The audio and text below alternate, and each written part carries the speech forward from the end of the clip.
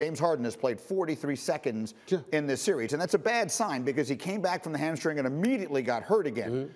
If he is not able to give them anything, do the Nets still win the championship? I think they still win the East. Let me be very, very clear about that.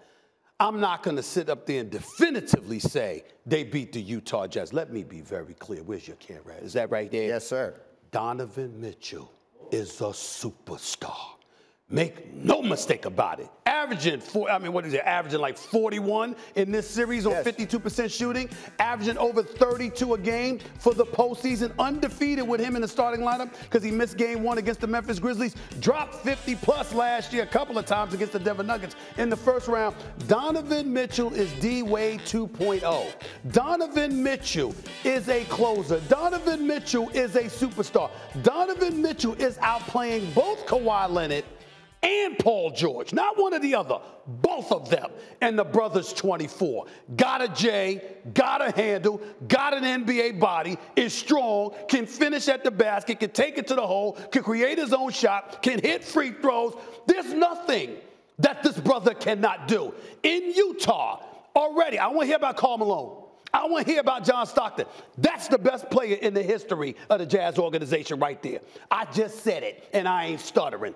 Donovan Mitchell is a superstar. This brother is big time. And if he gets in the finals and the Brooklyn Nets are not fully loaded, and don't get me wrong, I can't dismiss the Clippers, can't dismiss Kawhi and Paul George and what they have the potential to bring. We got to respect that, and Ty Lue knows what he's doing as a coach. Can't dismiss them. But I expect them to beat the Clippers.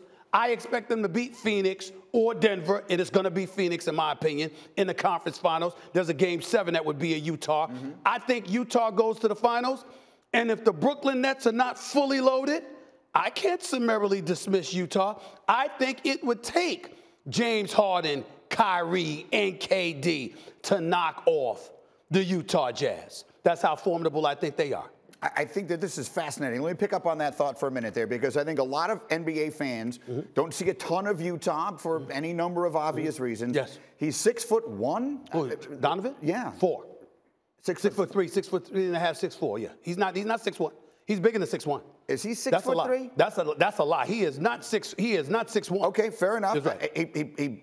I think he's listed smaller, and he kind of looks a little smaller sometimes. I had Mike Fratello on the radio. I'm 6'1". When I was standing next to him, he looked bigger than 6'1". Okay, fair enough. Okay, go Either way, the point of it is this. You think he's ready to be, right now, the best player on an NBA championship team? I think he's already the best player probably in the playoffs right now. Can somebody tell me differently?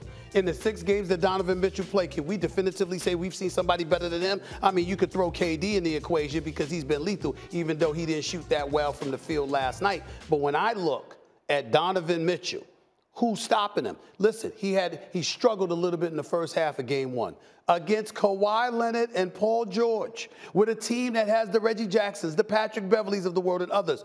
This man came out and dropped 32 in the second half. Last night, 10 points in the first 3 minutes of the game. He finishes with 37. He's coming. Everyone knows he's coming. You know he's the #1 option, and there's absolutely positively nothing you seem to be able to do about it other than twist his ankle. That's about it. There's nothing else that we have seen that has been able to stop Donovan Mitchell. Then when we take that into account, understand the guys around him. Jordan Clarkson comes off the bench, gives you buckets, 24 last night. What does he do? He enables you to spell for Donovan Mitchell so he can get his rest.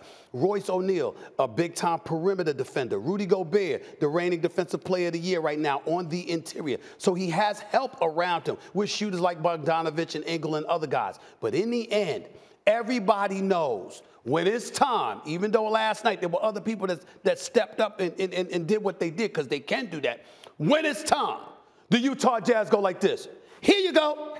Could you take us there? And that's what he does. And to me, that's what it's all about. When you separate the superstars from everybody else, it's when everyone knows who's going to do something, when they're going to do it, how they're going to do it, and you still can't stop them. That is Donovan Mitchell.